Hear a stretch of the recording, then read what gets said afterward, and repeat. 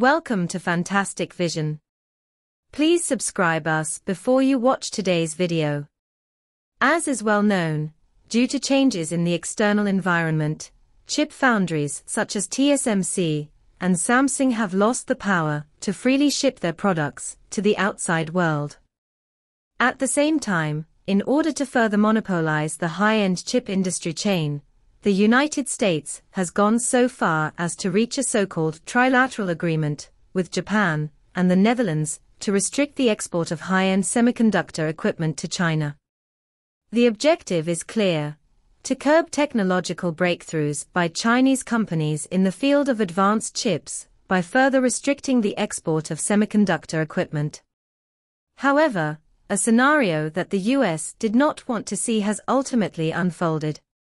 Under the persistent development of China's chip industry, ASML CEO Christophe Fouquet has publicly contradicted the US. According to reports, in an interview with Bloomberg on December 12, ASML CEO Christophe Fouquet explicitly stated that technology should be exported to China in moderation to prevent it from developing its own competitive capabilities. This can be seen as a public contradiction of the US chip control strategy.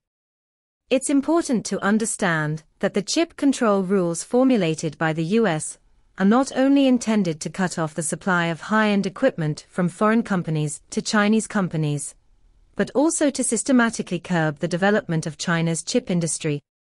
From their perspective, once Chinese companies obtain enough chip equipment, they will threaten the US's technological dominance. Therefore, even for equipment that China already possesses, the US will still impose export controls. This is the case with the DUV lithography machines produced by ASML. After the introduction of the new US regulations, many lithography machines that could previously be sold to the Chinese market can no longer be delivered to Chinese companies due to the restrictions. Furthermore, Fouquet also believes that the West can maintain China's dependence on Western technology and slow down the pace of China's independent technological progress by refusing to provide China with the latest and best products. While this view still acknowledges the US restriction strategy, it differs significantly from the US in terms of the types and products of equipment to be restricted. The concept of refusing to sell the latest and best products is difficult to define in the market. This has led some to believe that ASML's CEO is trying to secure the right to deliver EUV lithography systems to Chinese companies.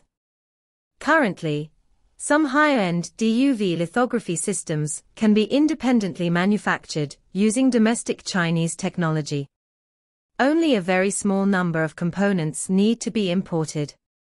To maintain its competitive advantage, ASML must consider lifting restrictions on more advanced equipment for the Chinese mainland. Furthermore, ASML had previously released a more advanced NA-EUV lithography machine.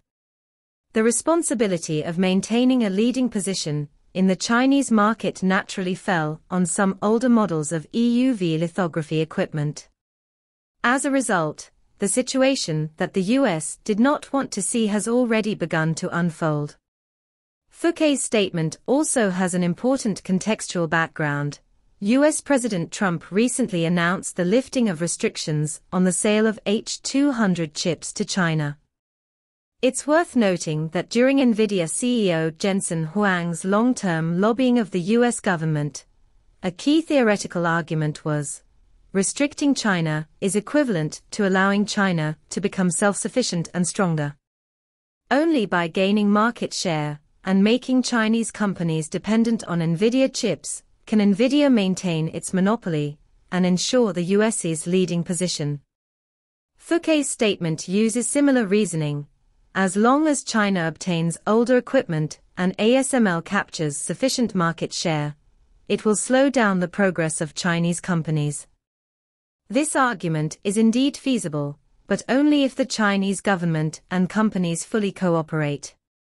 However, the reality is that years of technological blockade by the US and the West have made Chinese companies understand the situation clearly.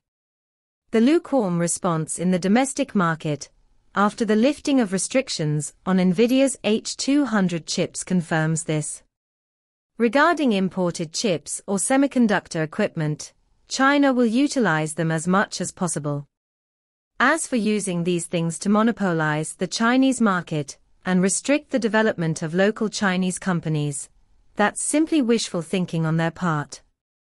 As for Fouquet's statement, the only useful part, in my opinion, is the sentence, China might export these products back to us. From semiconductor equipment to AI chips, China already has an independent and relatively complete industrial chain. The consequence of the US and Europe continuing sanctions is that China will produce more cost-effective products and export them overseas to seize market share. Quantitative change leads to qualitative change, it only takes time. The US chip control strategy was doomed to fail from the moment China decided to build its own independent industrial chain. It took 12 years from the exposure of ASML's first prototype to commercial mass production. Even if Chinese companies develop slowly, it will only take about 15 years. Now, 6 years have passed since the US imposed chip restrictions, and many critical semiconductor equipment components have already been replaced by domestically produced alternatives. Chinese companies have gone from nothing to something in less than 5 years, and what will happen in the next 5 years, and the 5 years after that, is self-evident.